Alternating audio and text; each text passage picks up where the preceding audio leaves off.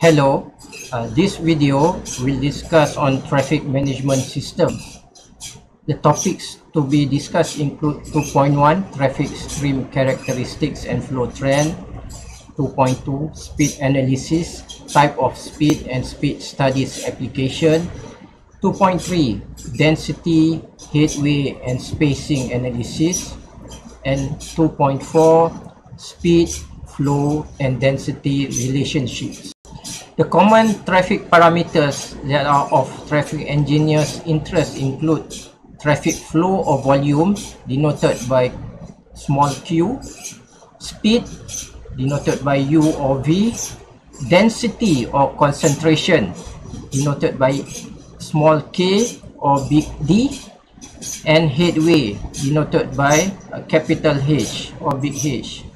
We first go into traffic volume, denoted by small q.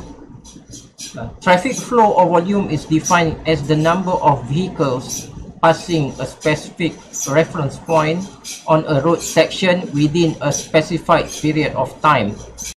Traffic volume or flow count can be directional or all directions. Typical units for traffic volume or flow is vehicles per hour or hourly traffic VPH, vehicles per day or daily traffic, vehicles per year or annual traffic, and so on. Traffic flow data is usually collected to obtain factual data concerning the movement of vehicles at selected points on the street. For example, annual traffic is to compute crash rates and also to indicate trends in volume. B. Average daily traffic or ADT, and annual average daily traffic or AADT is to measure present demand and also to program capital improvements. C. Hourly traffic is to determine peak periods, to evaluate capacity deficiencies, and to establish traffic controls.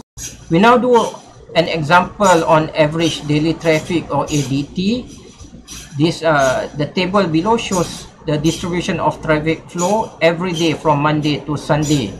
For example, on Monday, the average daily volume is 1,820 vehicles, and so on. So the total vehicles in the week is 10,010 vehicles.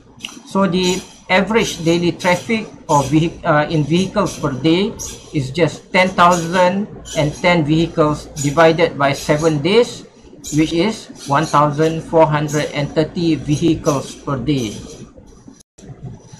Annual average daily traffic or AADT is in vehicles per day per year. AADT shows the distribution of traffic flow every day for the whole year or 365 days.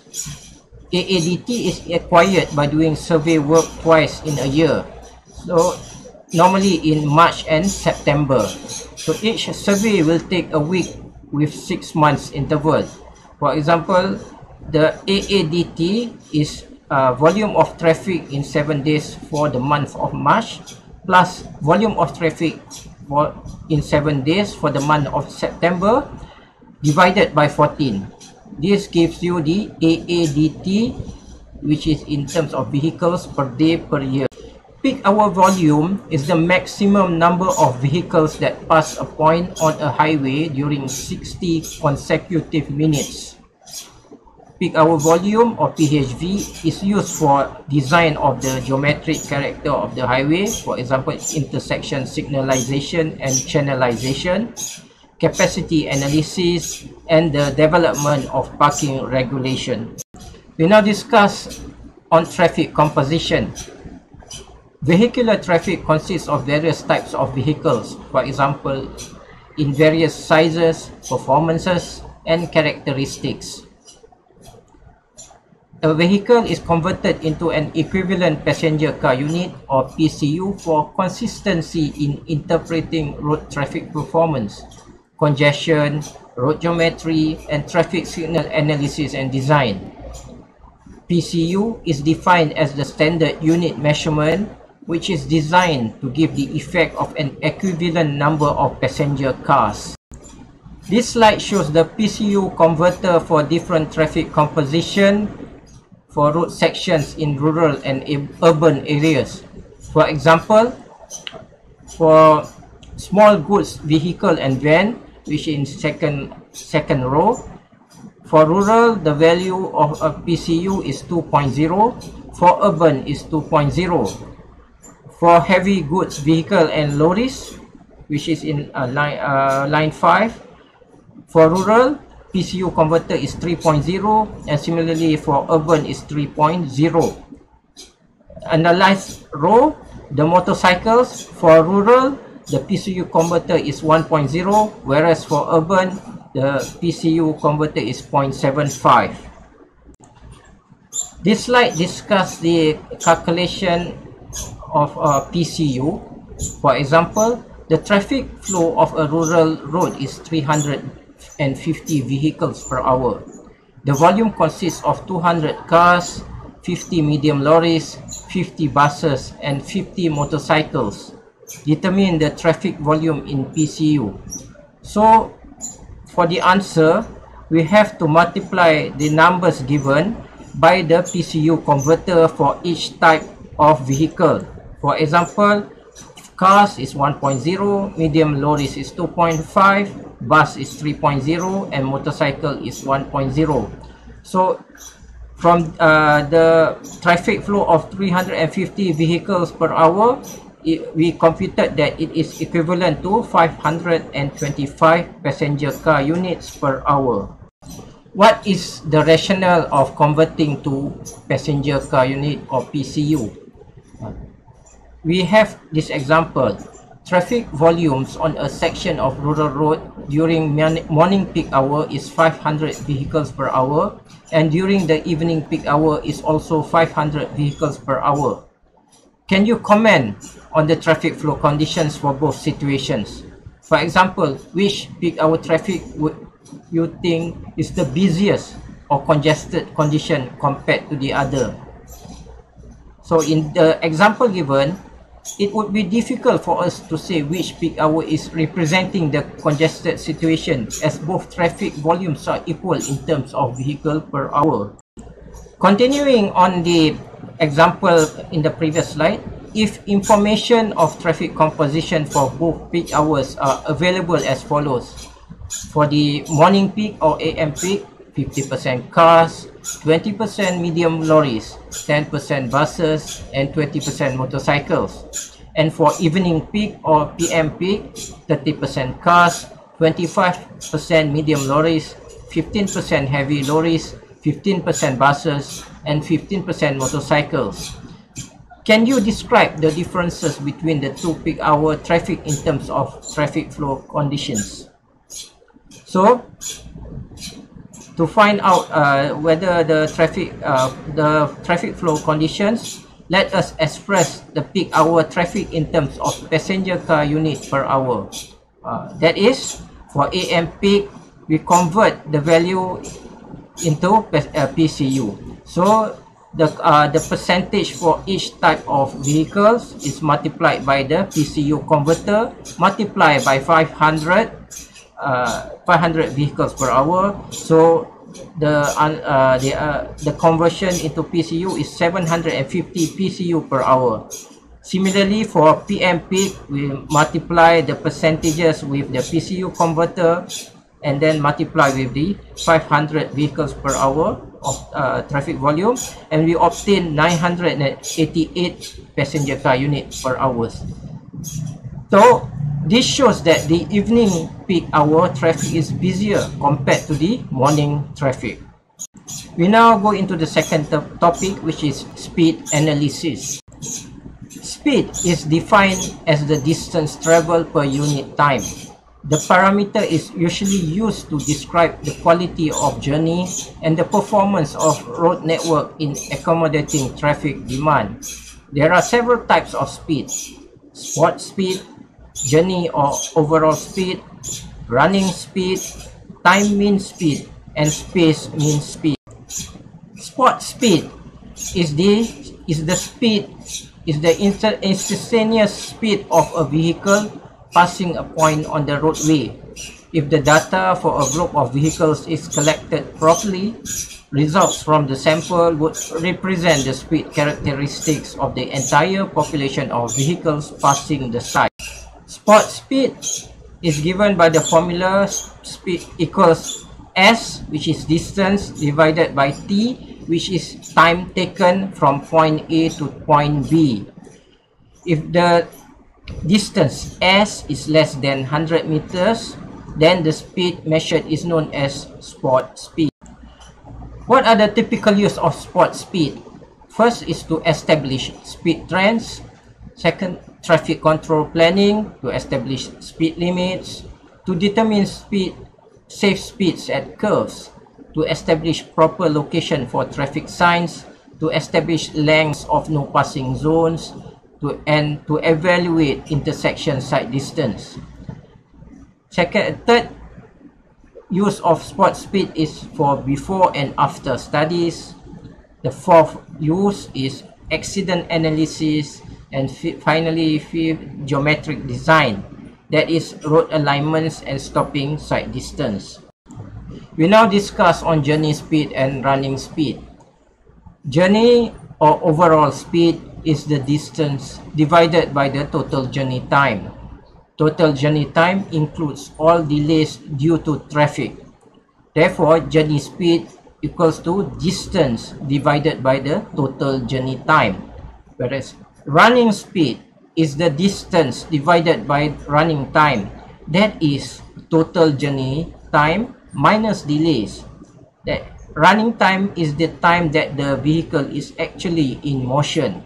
So the formula is running speed is equal to distance divided by total journey time minus delays. Both speeds are usually as a result of travel time and delay study. It is used to evaluate road performance.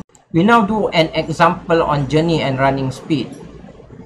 This question, evaluate journey and running speeds for the following situation and interpret the result. So there are 5 junctions. The car is traveling from A to B, which is 8 kilometers. Assume total travel time including delay due to traffic equals to 32 minutes. Assume delays at each junction. J1 equals 5 minutes, J2 equals 5 minutes, J3 equals 3 minutes, J4 equals 4 minutes, and J5 equals 6 minutes. So to calculate, first we calculate the average journey speed, which is the distance 8 kilometers multiplied by 1 hour times 60 minutes divided by 32 minutes of total travel time. This gives the results in kilometers per hour, which we obtain as 15 kilometers per hour.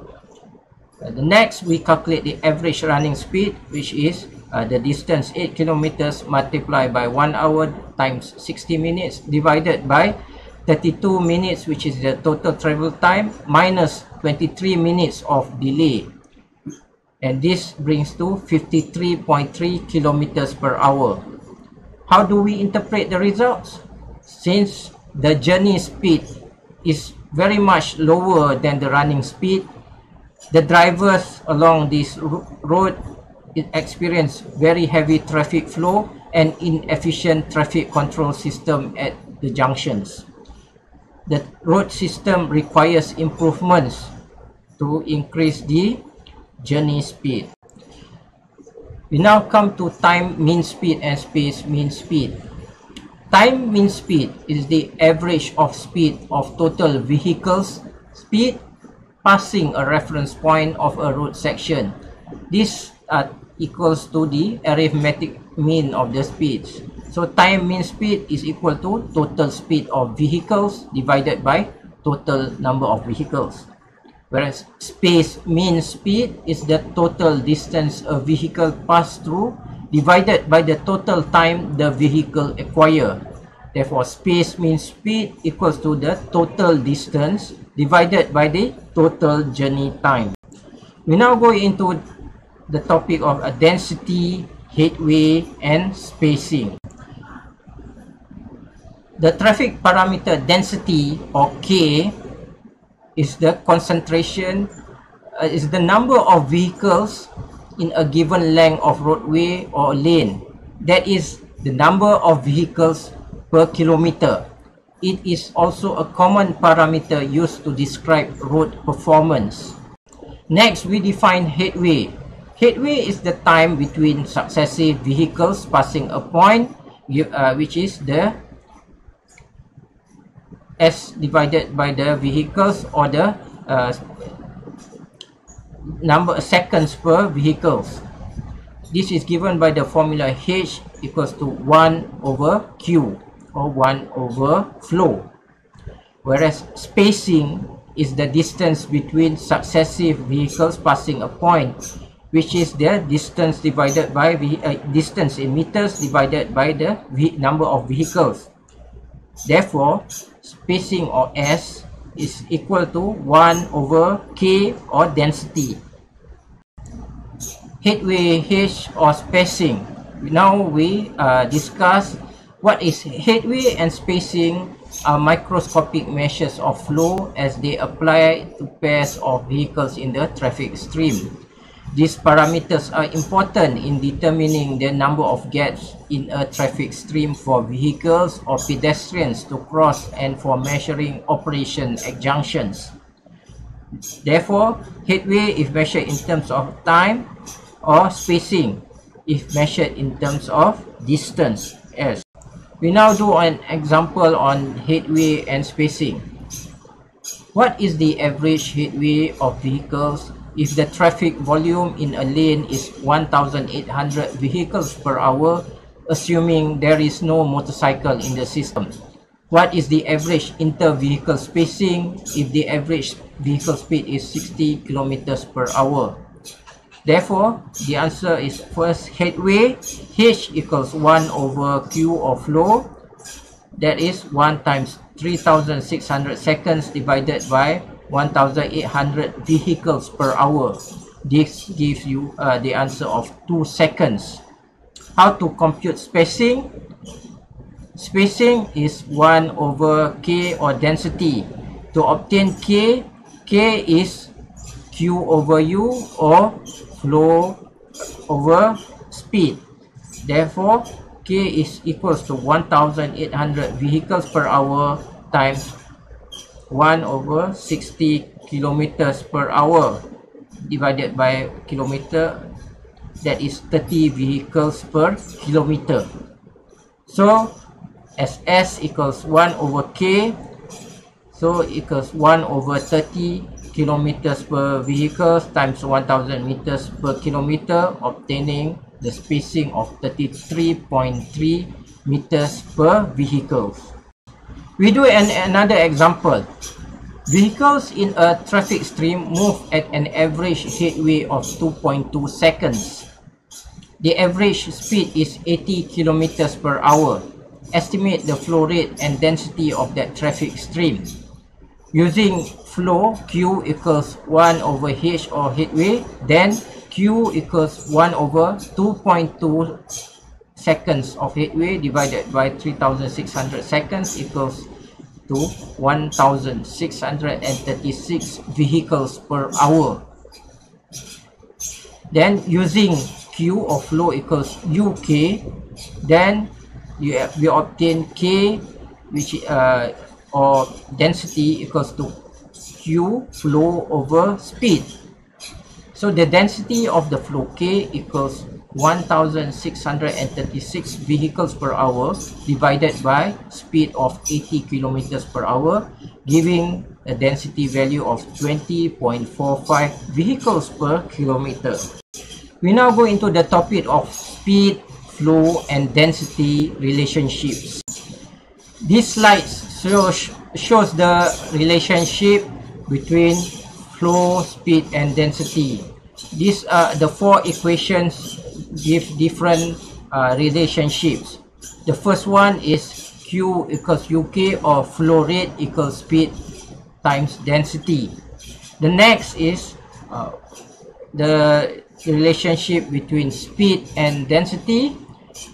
The second one. The third one is with the relationship between flow rate, speed, and density, and the final one shows the relationship of speed, flow rate with speed. The first graph shows the UK or speed density relationship. This is given by a linear equation. U equals UF minus UF divided by KJ times K or density. So there are this is a linear relationship showing that at zero density or vehicles, zero vehicles per kilometer, you have a free flow speed of UF, whereas at a jam density of KJ, you have a zero speed. Therefore, the relationship is linear as given in this. This graph shows the flow density relationship or QK relationship, which is given by the formula Q equals K multiplied by free flow speed minus free flow speed divided by jam density times the density squared. So this is a parabolic relationship showing the maximum theoretical flow QC, which is equals to jam density KJ multiplied by the free flow speed UF divided by 4, and at capacity density of KC, which equals to jam density divided by 2. You can see there are two parts of this this graph. One is the stable, and the other which is at the density of KJ divided by 2, and after that you obtain an unstable flow at beyond KJ over 2 until KJ or jam density. This graph shows the density speed relationship given by the formula Q equals U or speed multiplied by the jam density KJ minus jam density KJ divided by free flow speed UF multiplied by the speed squared. This is a parabolic relationship shown in this graph where you obtain a maximum theoretical flow QC, which is located at UF over 2 or the free flow speed divided by 2. So the maximum theoretical flow QC is obtained at free flow speed UF divided by 2. This is a parabolic relationship. We now do an example on the flow speed relationship. Traffic volume during a stable free flowing condition is 600 vehicles per hour with an average speed of 75 kilometers per hour. Estimate the average speed of traffic under congested situation for the same volume of traffic if speed and flow are related. The maximum free flow speed for the road section is 90 kilometers per hour. So to solve this problem, first sketch the parabolic curve for the flow speed relationship or QU relationship. We have the point Q1 equals 600 vehicles per hour and free flow speed UF is 90 kilometers per hour. So point A represents the stable flow region with the corresponding speed of U1 equals 75 kilometers per hour. Now, and then point B in this sketch here represents the congested flow for Q1 equals 600 vehicles per hour. To obtain the speed for point B, which is U2, is given by the relationship UF minus U1, which is 90 kilometers per hour minus 75 kilometers per hour. Therefore, the speed of U2 is 15 kilometers per hour. So the average speed of traffic under congested situation for the same volume of traffic of 600 vehicles per hour is 15 kilometers per hour.